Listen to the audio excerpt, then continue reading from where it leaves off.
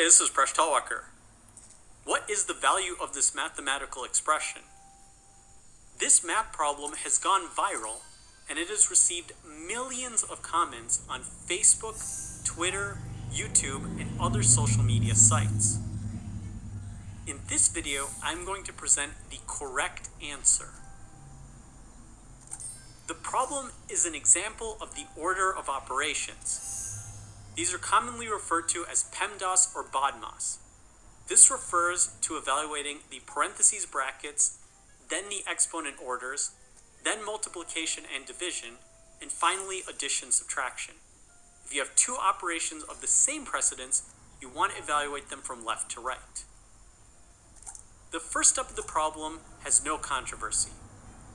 This expression contains a parenthetical expression which must be evaluated first. 1 plus 2 is inside the parentheses, so we'll evaluate 1 plus 2 to get 3. Now the question is what to do next. If you input this into Google, Wolfram Alpha, or pretty much any scientific calculator, the thing that's going to happen next is all of these will interpret the parentheses as an implicit multiplication. So this 2 parentheses 3 will be converted into 2 times 3. Now we continue the order of operations. This expression only contains multiplication and division. These are operators of equal precedence, so we'll evaluate them from left to right.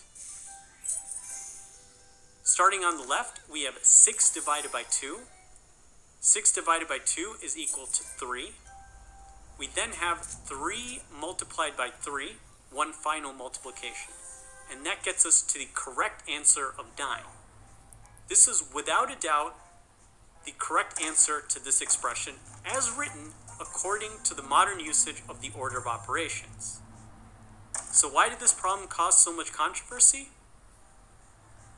Well, there is another answer that you could argue from a historical perspective. So I actually found some documentation that the order of operations did have a slightly different understanding in certain texts in 1917 or before. So the first part of the equation is the same as before. We have a parenthetical expression, and this should be evaluated first. We have 1 plus 2, and that becomes 3. The debate then centers around this division symbol. So what does it mean that we have 6 divided by 2 parentheses 3? Well, there were textbooks, and there was a lot of usage that if you had this division symbol, where you had something on the left divided by something on the right, this was understood to mean you want to divide the entire product on the left by the entire product on the right. So for example, if a textbook wrote x divided by 2y with this division symbol, they actually did mean x divided by parentheses 2y. You wanted to take 2y as the entire product and have that as your denominator. So under this historical usage, which is a special exception to the order of operations, and we don't use it anymore, you would want to take this product on the right as your divisor. So applying this rule would then lead to the expression 6 over 2 multiplied by 3. We will now convert the multiplication in the denominator so that 2 times 3 is equal to 6. And we now have one division, which is 6 divided by 6, and that's equal to 1. So many people argue that 1 is the correct answer, and there is some historical justification of this because of the way that text used to use the division symbol. I would suggest this is probably because of some historical artifact about typesetting. It would have been much easier to write the division symbol and have the understanding you want to divide everything on the left by everything on the right. You wouldn't need to have an expression where you write a numerator over a denominator. That would take up a lot more vertical space. And you also would need to keep putting parentheses everywhere. This would be just something that would be understood.